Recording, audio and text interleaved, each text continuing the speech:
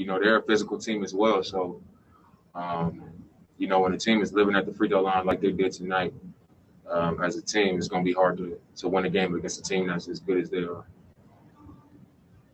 Next question is coming from Jason Quick with The Athletic. Dame, just how would you describe where you are at emotionally? I'm fine. I mean, 2-1 series.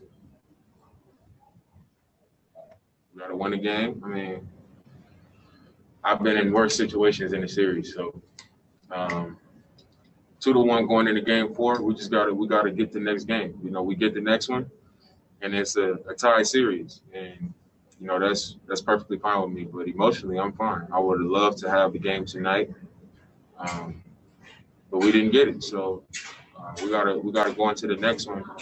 You know, maybe try to make a few adjustments.